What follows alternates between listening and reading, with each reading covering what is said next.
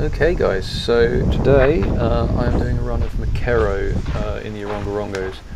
This is just really a chance to check out some poles that I'm going to be using for I'm entered into the TMR Tararua Mountain race, and to check out the GoPro. To be honest, it's a new camera, so I'm just checking it over, checking it, the quality, the footage is decent and that. Yeah, so the route to McKerrow starts with a couple of K, 5 or 6K or so of flattish, along the main Orongorongo track. It's pretty gravelled out and it's pretty easy to run. You do see some trampers on this section, but it's not too bad. It's pretty easy going. And then you get to mid-bridge, which is 2.6k, something like that. About half. It's about 5k or so, 5 or 6k to the bottom of the McKerrow. So this is midway bridge. You'd be about 2.5k here, and then you got another, I don't know, 2k or so before the turn off to McKerrow. Once you get to the bottom of McKerrow, it's a much steeper climb there, so I would recommend. Poles are pretty handy there. It also gets a bit of storm damage and like windfall and stuff that you want to step over, so having some poles can make it a little bit easier. The descent's a lot easier as well, coming down off McKerrow down Clay Ridge. Yeah, there's a bit of windfall here from, I think that's been there a couple of years now. They've just cut a notch into it, makes it a bit easier.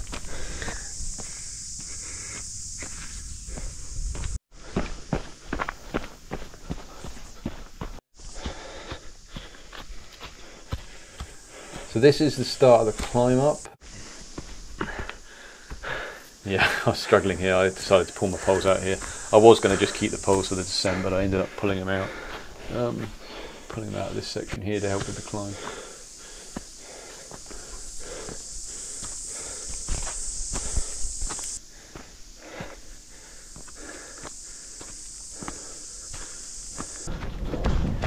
Yeah, it's a little bit more rooty and a little bit more technical. There is some trip hazards here on routes and stuff to watch out for. But before not too long, there's a couple of K of flat, and then before you know it, it seems like it takes forever, but you will get there eventually, and you'll get to the turn off to Clay Ridge.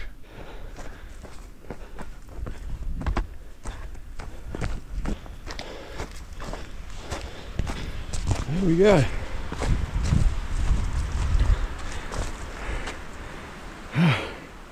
So down here, that last bit along the flats there always takes about twice as long as you think it's gonna, even when you think it's gonna take twice as long as it did last time. For some reason it always takes forever.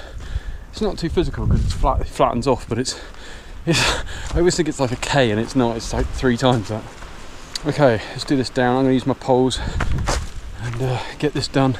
May not be able to film a lot on this down section because it's quite trippy. There's a lot of boots and stuff. I don't want to be looking at a camera. See what I mean? It's very trippy. So there's looking out across Wainuiomata Marta and the Wellington Harbour there in the distance actually. A little bit windy up there, not too bad. It's still summer, so it's not too cold. Yeah, so this descent can be a little bit wet, particularly after it's been raining, which it has been, or in winter it can be a little bit slippy. Some trail shoes, poles help a lot as well. The start of the descent is quite steep, but once you get to the bottom of the Clay Ridge, it levels off and it's much more runnable. And then there's a few sections here that can be pretty steep, and you have to hold on to trees in a few places. So this is just near the bottom. It starts leveling off here, and it's runnable the rest of the way. It's actually pretty flowy, this last section. You can get in a real zen state and run quite a long way without realising. It's really nice. Yeah, this is where it joins. That way down the car park. Middle ridge takes you over the top, and then a zigzag down to the car park, or you can go down there, which takes you back to the main Orongorongo, and then you can turn right and go to the car park. So you've got 3 options. I'm going to take this one. It goes past Grace's Stream campsite. It's a nice route. It's nice and runnable all the way down back to the car park. How far does that say? 1.8k, so not very far. I'm just coming down the last bit here, past Grace's Stream campsite that I didn't film, but there's a little campsite there that's really nice. It's nestled in the forest. It's right by a stream. It's nice. yeah, just coming down the last bit. This last section is all downhill from where it meets the main track there, so it's a really nice finish. Like the last 1.8k is already runnable, and it's a nice finish to the run. Before you know it, you're back at the cup. Oh. Took me about 2 hours, something or other, 2 hours 20, I think it was. I think I say in this next clip.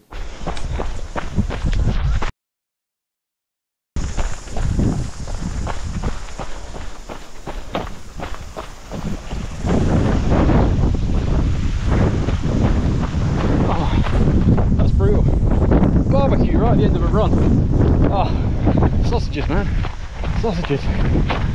Oh, guess what I'm having when I get home? I'm having a barbecue. Right.